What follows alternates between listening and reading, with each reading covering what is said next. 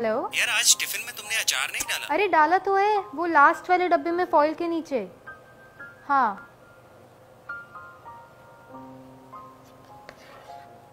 बहू, आई। अरे ओ बहू, जरा दवाई लाना। आई मम्मी। बहू, हाँ जरा पानी हेलो। लाना। हाँ मम्मी। मम्मी, हाँ बेटा। मेरी टी शर्ट। मम्मी, अरे बहू, देखा इन्हें, ये तो ऐसे बिहेव कर रहे हैं जैसे मेरे बिना तो कभी जिंदगी जी नहीं इन्होंने। शादी से पहले तो सपने दिखा दिए थे स्विट्जरलैंड, वेनिस, और अब किचन से बेडरूम, बेडरूम से किचन, यही जिंदगी रह गई है मेरी। शादी से पहले तो कहा था बेटा रानी बना के रखेंगे तुझे, और अब ये देख लो इन्हें। वो पड़ोस वाली शर्मा से भी बदतर हालत हो चुकी है मेरी। कहाँ शादी से पहले आराम से उठती थी मैं 11-12 बजे, और अब सूरज निकलने से पहले उठना पड़ता है मुझे। शादी से पहले तो ब्रेकफास्ट इन बेड के सपने दिखा दिए थे, और अब ब्रेकफास्ट तो छोड़ो, पानी का एक ग्लास तक नहीं आता बिस्तर तक। सुबह हुई नहीं कि बेबी मेरा तौलिया कहाँ है, बेबी मेरा वॉलेट कहाँ है, बेबी मेरी रेड टाई कहाँ है। अबे सीआईडी का दया बना छोड़ा है मुझे।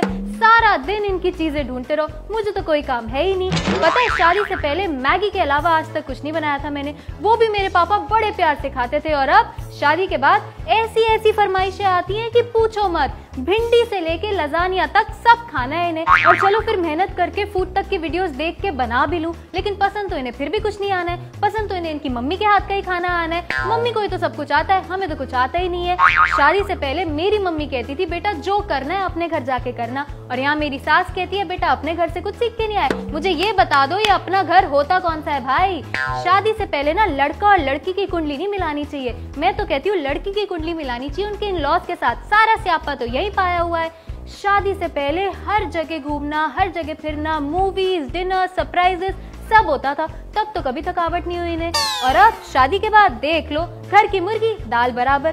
अब जरा गलती से बोल दो इन्हें कि भैया घुमाने ले जाओ, लेकिन नहीं नहीं नहीं नहीं नहीं, अब तो I am tired, some other time. अबे इतना भी क्या टायर्ड हो भाई, गिफ्ट तो छोड़ो, 20 रुपए का एक गुलाब तक देने में इनका बीपी बढ़ जाता है। दुनिया जहाँ के काम तो इन्हें ही है ना। मतलब एक बात बताओ, हम तो वेले हैं ना इनके अकॉर्डिंगली, और हर लव स्टोरी में एक सौतन तो जरूर होती है, हमारी में भी है। इनका वो बॉस, जरा कोई प्लान बनाने की देर है कि इनके बॉस का कॉल जरूर आ जाएगा, I need you come to office. अरे इतनी कौन सी नीड है यार तुम्हें। पता है लास्ट वीक भी शिमला जाने का प्लान बनाया था, बाजार से वो सारी सेल वाली शॉपिंग भी कर ली थी मैंने, लेकिन एंड मोमेंट पे इनके बॉस ने तो टांग अड़ानी ही होती है।